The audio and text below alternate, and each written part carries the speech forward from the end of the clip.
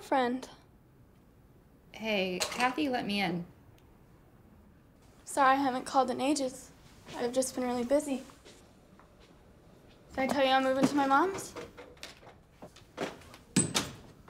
I was just talking to Josh Horowitz. Yeah? And he told me something, and I'm trying to wrap my head around it, and I can't.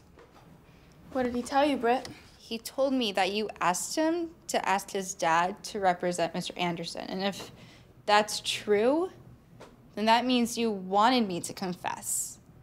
And I'm trying to understand why, but I can't. Well, maybe you should think a little harder. Was all this just to become famous so you could get your face on TV so you could be a part of that show? Partly. Because if that's true, you're the only one who got famous, Kim. Everyone has forgotten about me. Don't sweat it, hun. Fame is overrated. It's so fleeting, you know? Heartbreak, on the other hand. Heartbreak lasts forever. Oh my God, Troy?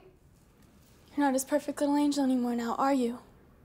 Oh no, now you're a dirty little whore. Just like me. I've turned you into me. You did all of this? Everything because of a boy? Not very original, granted. But you know that green-eyed monster can be a real bitch. You never wanted to be Anne Frank, did you? Oh, yes, I did. And then I wanted to get fired. Establish a motive. Make everybody think I had something against Mr. Anderson.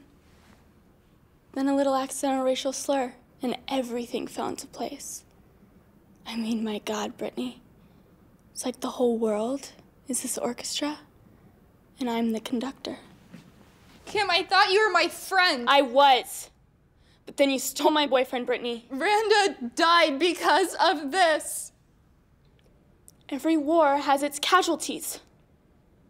Just ask my brother. Oh my God, you're a fucking psycho. Here's everything I ever borrowed from you. I never want to speak to you again, you bitch.